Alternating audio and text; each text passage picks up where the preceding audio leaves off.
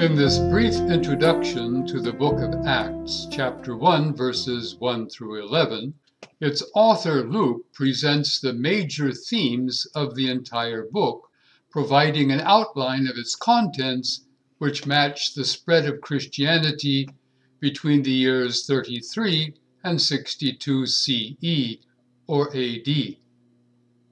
The first two verses read, "In the first book, O Theophilus, I have dealt with all that Jesus began to do and to teach, until the day when he was taken up, after he had given commands through the Holy Spirit to the apostles whom he had chosen." A couple of notes on this passage. First, some ancient writers used to dedicate their books to a patron who supported them financially.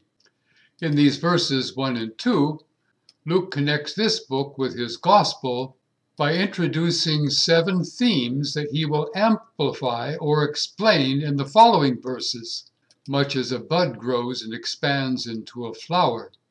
These 7 themes include Luke's role as historian by uniting the Gospel of Luke.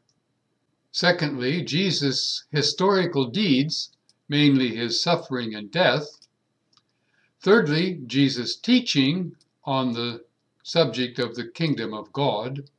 Fourthly, Jesus' chosen apostles, namely the 11 who were still alive. Fifthly, Jesus' last commands, which were to wait and to become witnesses. Sixthly, Jesus' soon ascension. Now risen, he was soon to be taken up into heaven. And seventhly, Jesus and the Holy Spirit, that is, Jesus had promised his coming. If you lead a discussion group, then we recommend that you pose queries such as these and discuss together various replies. A. What was Luke's previous book, called a Logos in Greek? Well, that was the Gospel of Luke. And who was Theophilus? There are 2 main interpretations of who he was. He may have been Luke's patron who supported his writing project. Some suggest that this is any reader who loves God or who is loved by God, which is the meaning of the name Theophilus. Some will want to know what period is included between began to do and until he was taken up.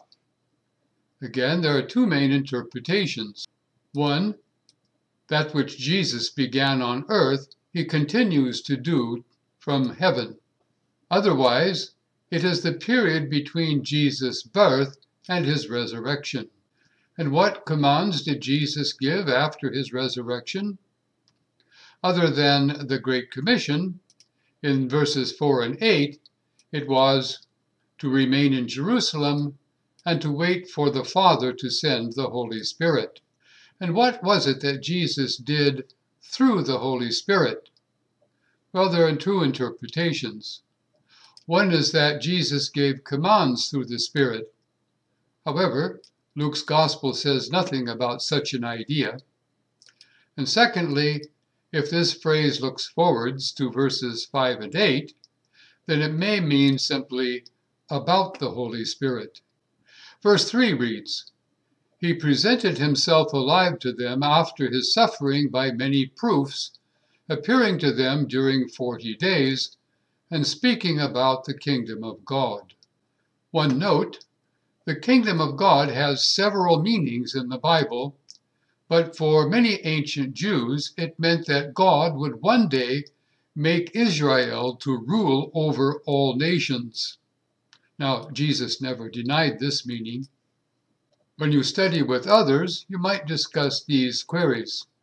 F. What was Jesus suffering? Well, of course, this included his arrest, beatings, scourging, and crucifixion. What were Jesus' many proofs? Well, in this context, they include his appearing, his speaking, showing his wounds, eating together, and doing so repeatedly during 40 days. The number 40 has a lot of significance for Old Testament readers. H. What did Jesus say about the kingdom of God? Well, this is elaborated in verses 6 and 7. Mainly that Jesus has inaugurated the kingdom of God, but the Father has delayed its fulfillment. In verses 4 and 5, while staying with them, Jesus ordered them not to depart from Jerusalem, but to wait for the promise of the Father, which, he said, you heard from me. For John baptized with water, but you will be baptized with the Holy Spirit not many days from now. Baptism in the Holy Spirit is one of the main themes of the book of Acts.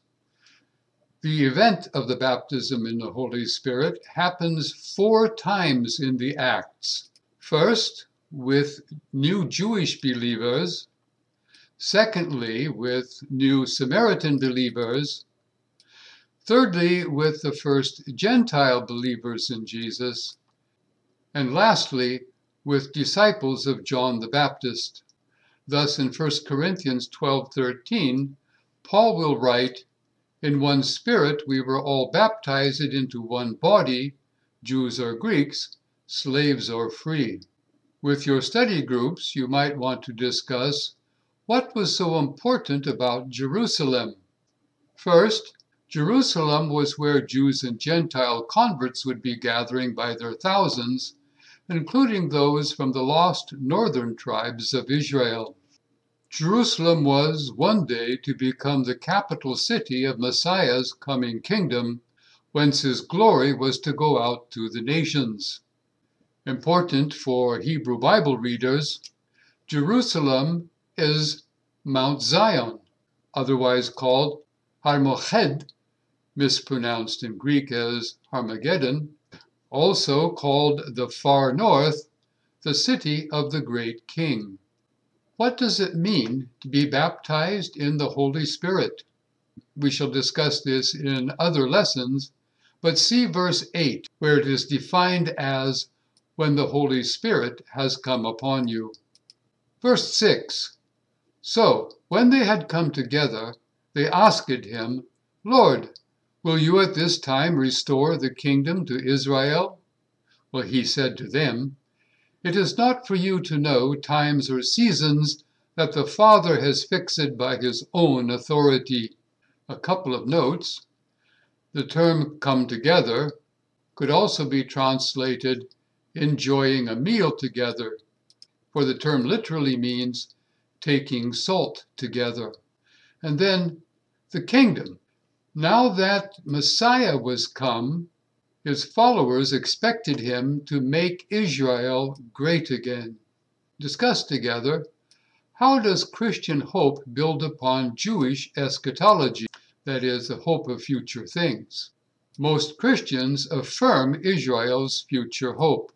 Likewise, we affirm that Israel's future has begun with Jesus' coming, death, resurrection, and ascension as reigning king. Yet most Christians affirm that final fulfillment awaits Jesus' return.